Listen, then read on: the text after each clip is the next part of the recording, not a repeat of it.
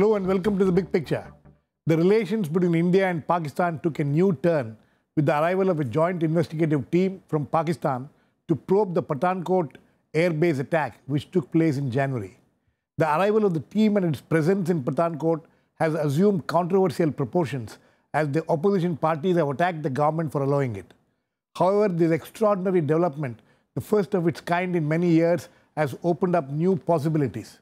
The Indian government's decision to allow such a team, apparently consisting of ISI as well as military intelligence officials, however, has surprised many. Why has this been done? What is expected of this visit, and how will it help the investigations on the Indian side regarding the attack? The larger issue is whether such visits will become reciprocal and will lead to new diplomatic breakthroughs, or is this some kind of a blunder as some feel it is? We will discuss all this today with Vivek Katju, former ambassador, A.S. Dulat, former RAW chief, and Professor S.D. Muni, South Asian analyst and a former professor at the JNU. Welcome to all of you. Mr. Katju, what do you think is the strategy behind this move?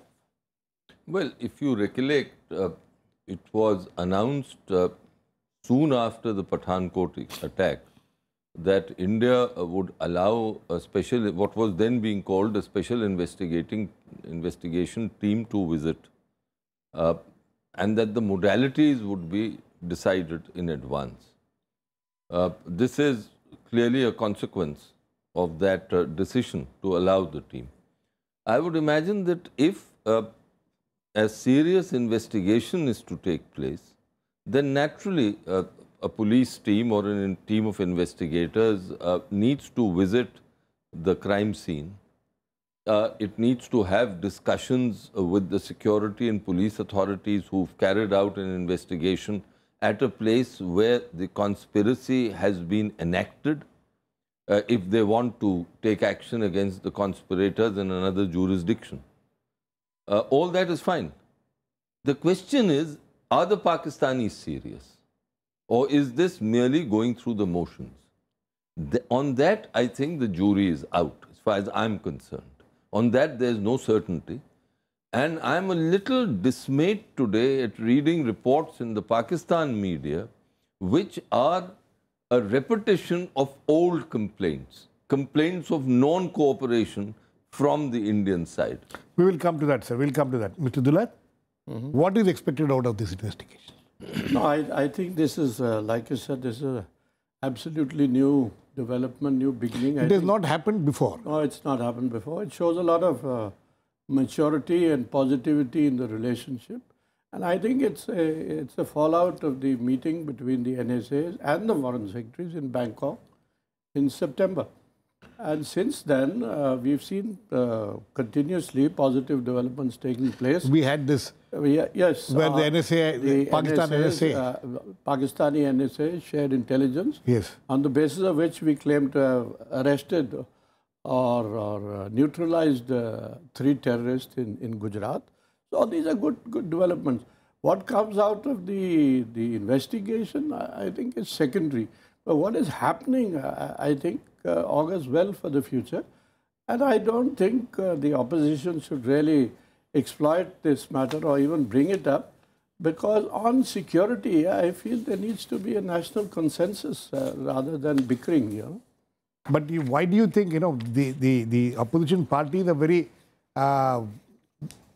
very doubtful about the outcome of this? They are saying that, you know... Yeah, whenever somebody is in opposition, they are always doubtful. You know, I think the Congress forgets that Dr. Manmohan Singh was very keen to go to Pakistan, that he tried his damnedest to improve relations with Pakistan, that Rajiv Gandhi had gone to Pakistan, and his relationship, the chemistry between him and Benazir Bhutto was extremely positive and good, and that led to certain positive developments in the Punjab at that point of time.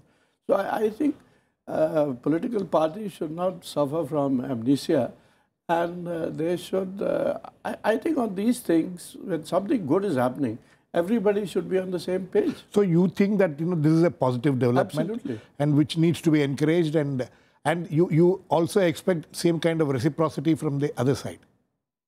Well, as I say, they already have. I mean, you know, we've been talking for so many years about cooperation between intelligence agencies. Now, if NSAs are cooperating, and if this team has come, the very fact that this team has come shows that they are inclined to cooperate.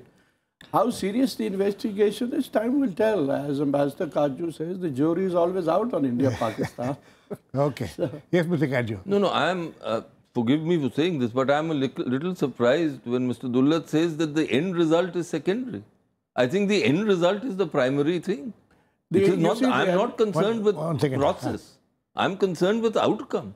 The process may be very good. The NSAs have met, good. But what is the outcome? Pathankot was an outcome. What will be the outcome of this? Will the terrorists, the perpetrator, the conspirators be brought to book? I think our focus has to be on that. For that, we need to wait. That's right. Yes, Mr. Dulat. Yes, I agree with him that, we would like the perpetrators to be brought to book.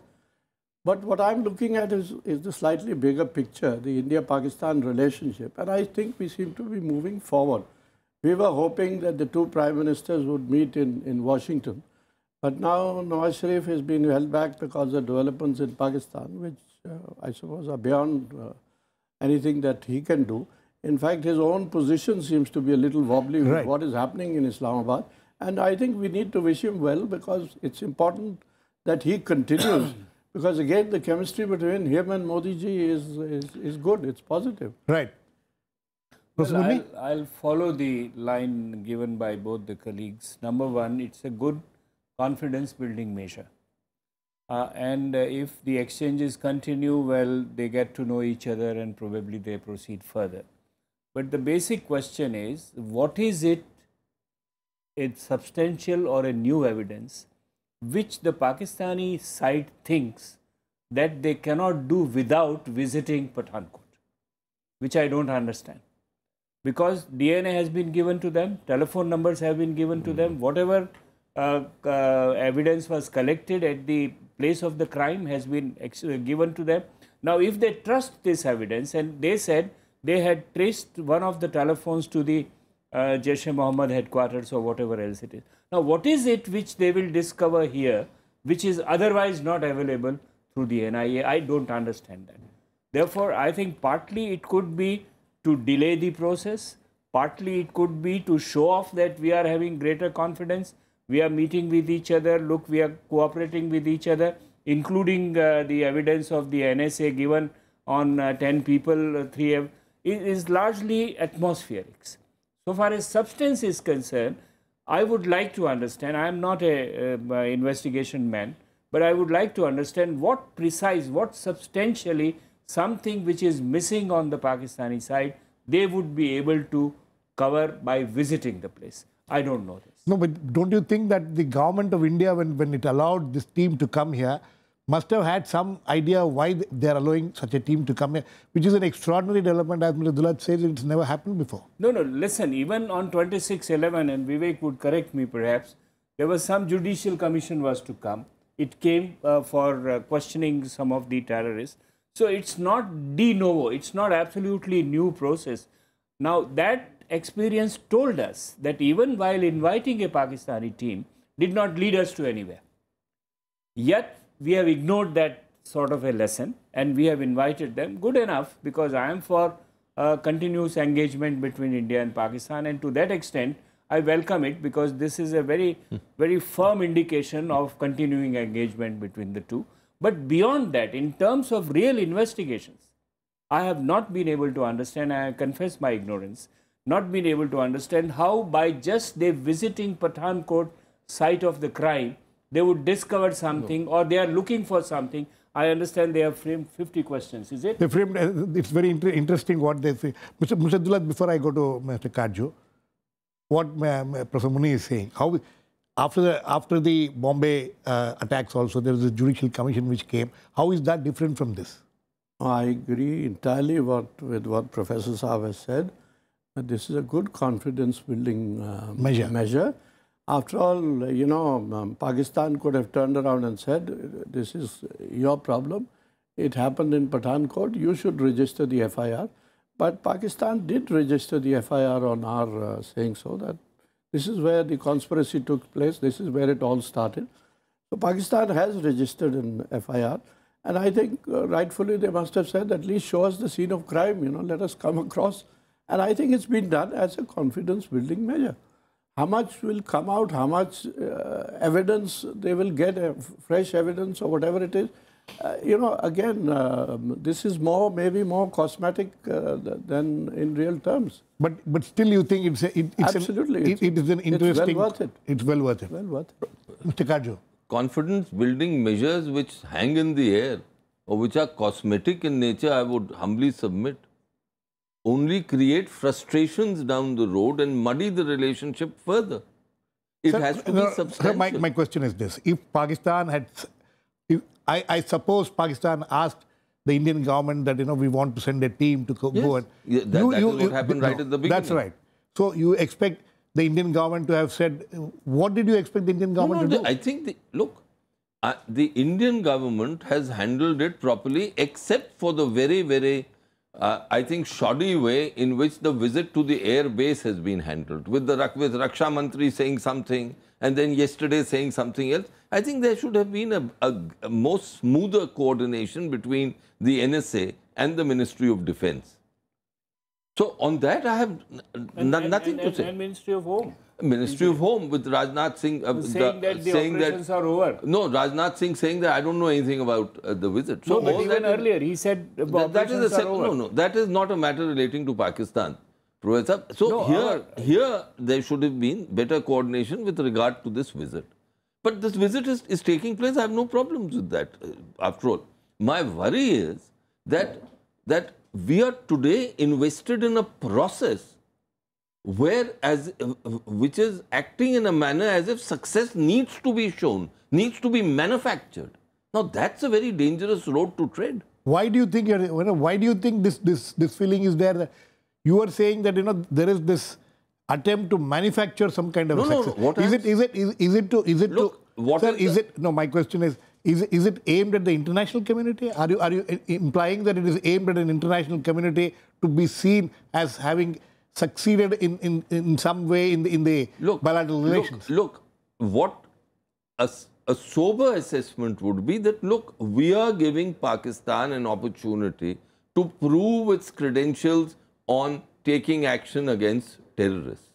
But if we build up a kind of an image that Pakistan is doing very well and that Indo-Pakistan relations are suddenly walking a positive road, I think that is dangerous.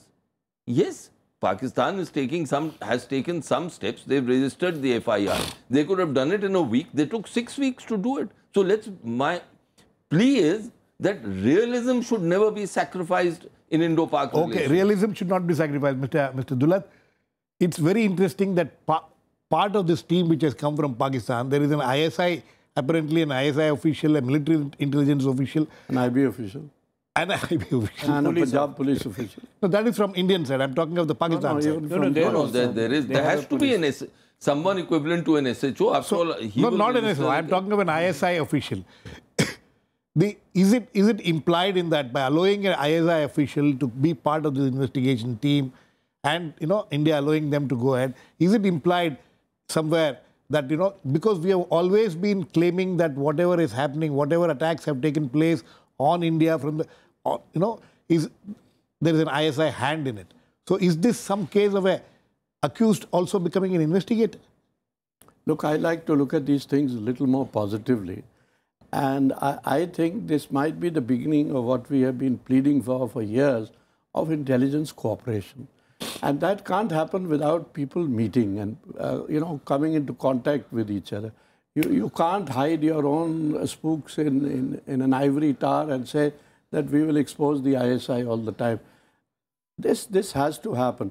And the very fact, and this has been put out by us, not by Pakistan, that the Pakistan NSA shared real-time intelligence with us. And on the basis of that, we also claim to have neutralized 3 terrorists. Now, if that is happening, now what is the problem with an ISI major or whatever it is coming here? It could lead to bigger things. It could lead to bigger cooperation, more cooperation. And this is the crucial thing. And also, it should logically lead to cooperation on terrorism between the two. And I think that is that's a big problem in Pakistan.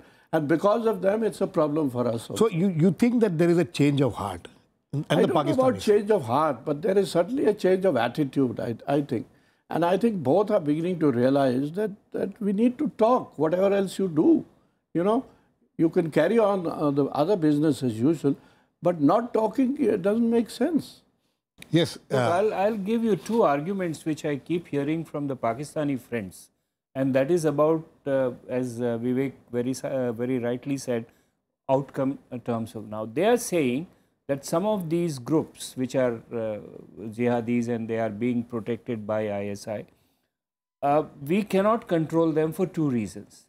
One is that if we really control them, many of their other cadres will go and join IS or the TTP and they will create a problem for us. And the second argument they are making is that there are rightist groups in India. So to counter them, who else we have except these groups? So they are our assets. Now, if that is the attitude, then you know I am feeling like saying for the Pakistani jihadis, it is like Saiya bhai kotwal ab dar kahe ka. You know, you have the ISI investing in ISI plot. So investigating. Investigating ISI plot. So who will be arrested? That's why I said, what is in terms of real outcome, what is the evidence which they said, they should have said, okay, this is the evidence which is missing, which we want to go and look into there. Or for this reason, we want to look into No, there. they have Secondly, they have very clearly, I mean, at least there is a report in the, no, they the have put Pakistani 50 media. questions, yes. Yes. They have formulated 50 questions, but what these questions are, I am not aware of. But what is actually, secondly, when India asks for reciprocal access and says, okay, we want to go to Lashkar-e-Toiba or Jaish-e-Mohammed headquarters and want to interrogate one of these people, there is no commitment from Pakistan that India would be given. No, in fact, we are not allowing them to interrogate the witnesses or anybody who they are supposed to meet, Mr. Katju. In fact, there is no. It has been said very clearly by the defense minister that they will not be allowed to interrogate. I know. They any have of the even put the green sheets so they can't see it. They can't see beyond the crime scene. But the leads which we have given, they have accepted it goes to Jaish-e-Mohammed headquarters. If it leads to Jaish-e-Mohammed headquarters, would you let an Indian team go and see there as to how this headquarters is operating? Not the training, anything else. So these are all questions. These are basic questions. These are questions which the substance of investigation. These are questions which need to be asked.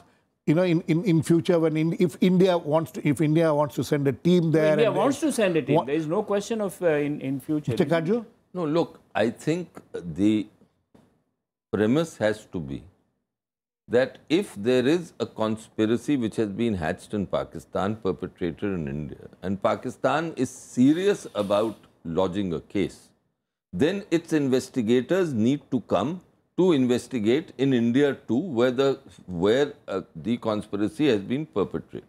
So far, you know, that is what it is. No, on that there cannot be any problem. The problem is on how to manage this. The Pakistanis, for example, according to that media report, want the base commander's telephone records, his wife's telephone records, his bank accounts, etc. Now, are those serious demands which are required to investigate the conspiracy which took place in Pakistan? No, let me point out what they are asking for. The Pakistan investigation team, this is according to a report in the Pakistan media. The Pakistan investigation team has asked for recordings of the telephone calls of the SP, Salvinder Singh, his wife and other individuals, along with the IMEI numbers of their cell phones and copies of the 3 FIRs that were registered after the incident. But the authorities did not provide this. No, please proceed further. That's what it says. No. It says the Indian authorities have not provided this. Please proceed further where they want. Sketches of the attackers, footage of the closed-circuit television, duty registers of the Border Security Force, details of the bank account, service records, post-mortem report of the driver who died in the car accident at the time of the incident, and the FIR of the car snatching have not been given to the Pakistan investigation. Please proceed further. You will see something more interesting. Base commanders. The Indian authorities have also refused to share the information related to the caretaker of Dargah Panjpir, a threat alert that was issued to the airbase, security measures taken by the base commander, and videos related to the coverage of the incident along with wireless data of the entire operation. Now, this is what is making me very uneasy. Why? It is making me uneasy because I do not, on two counts. One, because I do not know, Mr. Dulat will be able to comment on this, whether this is needed really to proceed in a case. Because at the end of the day, it's the outcome which is important in a case in Pakistan against the conspirators. So and a second, because I see the same obfuscating and sort of theme which was there earlier, that Indians are not cooperating, which we saw in Mumbai. Today, what is the result? In the Mumbai trial, the court has said, produce the Pakistani court, produce the 24 Indian witnesses, produce the case property. Now, if that is going to be the result of this contact between the NSAs, then where will this positivity go? Mr. Dulat? You know, all these things which they've asked for, are they needed? We are concentrating or harping all the time on the investigation part. Now, investigation will take its due course, whatever it is. And even if the investigation is completed, when it goes to Pakistan, they will say that, you know, such and such thing is not acceptable in court, and the courts, our legal system is like that. It's like your legal system. So there will be 101 excuses for that. There can be. But I'm looking at it slightly differently as the first baby steps towards cooperation between the intelligence services. You know, I look at the ISI major coming here as a positive step, I think. And his talking to our NIA and engaging in whatever it is, hopefully our IB and RNAW and NIA and CBI officers will also be able to go to Pakistan. They have been going in the past. So that's not a big thing. I agree entirely with Professor Saab that when it comes to Lashkar-e-Toiba in particular, which is actually, you know, the ISI's own outfit, we know that it was created for Kashmir. Pakistan is not going to cooperate easily. In any case, we've discussed this many times with Pakistanis, and they say, you know, Lashkar-e-Toiba is last on our priorities. We have many more terrorists to fight, and Lashkar-e-Toiba doesn't cause us any problems. So it's but it causes problem to us, to India. Pakistan. No, it doesn't cause problem to Pakistan. It causes problem to India. In this particular case, again, the positive thing is that Hafiz Muhammad Saeed has been locked up. No. Yesterday he was in Peshawar. He gave a fiery speech against India again. Please, yesterday. But how did they say that he was in prison? I do not know. Yesterday, please see the papers today. Was that for Masood Azhar? Oh, no, sorry, I beg your pardon. Yes, No. This is where I want to raise a question. Yeah, Masood Azhar. I meant Masood Azhar. My apologies. Yes. So Masood Azhar. I want to raise a question here. Yes, you said about Lashkar-e-Toiba. I'm talking about Jaish-e-Mohammed. Because on Jaish-e-Mohammed, the army has a little different view. Because they have confronted Jaish-e-Mohammed, even getting involved into attack on some of their army chiefs earlier. That's right. So to what extent, and there again, even Masood Azhar has not really been arrested. I don't know what kind of protective custody. You're right. No, but he is in some kind of protective custody. He may not be arrested, but he is in protective custody. And I don't think there is much love lost. Sir, one question which all of you can answer. This allowing the joint investigation team to go to Pathankot to investigate, is it an admission that India has accepted that this attack was not committed by state actors? Of course not. How is it an admission? Otherwise, why do you allow a team to go and investigate? No. Look at it like this.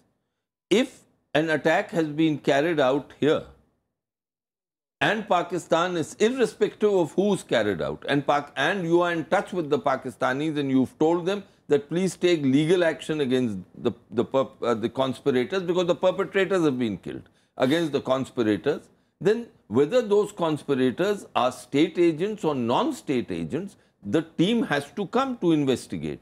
Now, the question before us is, if the team comes to the conclusion that Pakistan's state actors were involved in this, state agencies were involved, then what would Pakistan do? No.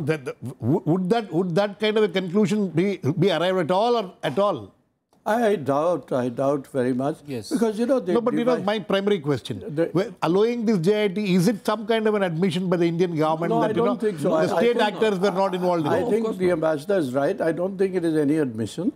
But, you know, the dividing line between what the Pakistanis call state actors and non-state actors is very thin.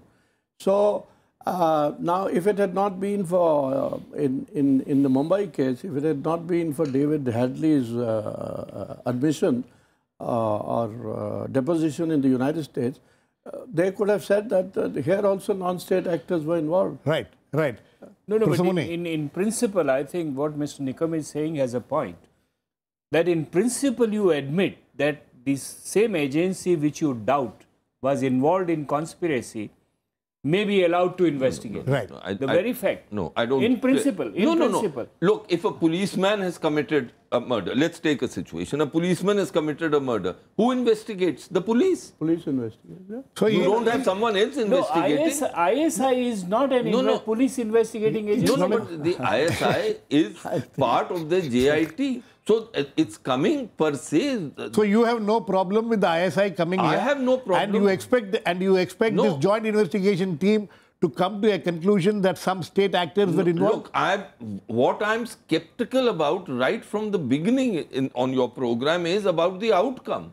So how can I reach the conclusion which you have mentioned? If you want to know the conclusion, it will never be that state actors are involved. Yes. That is for sure. Therefore, No, then therefore it is nothing more than a confidence building measure. So it's just it's nothing more than investigation. And I am very suspicious of confidence building measures. Okay, I think confidence building measure to the extent of diplomacy. They are meaningless. So this is essentially Mr. Dulat, would you say that this is essentially a diplomatic move aimed at convincing the international community also? It's more than a diplomatic move, because the ambassador has a problem with diplomatic moves.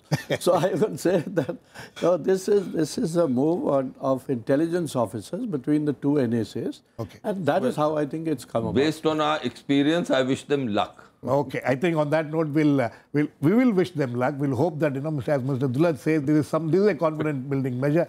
What will be the outcome is something which we'll have to wait and watch.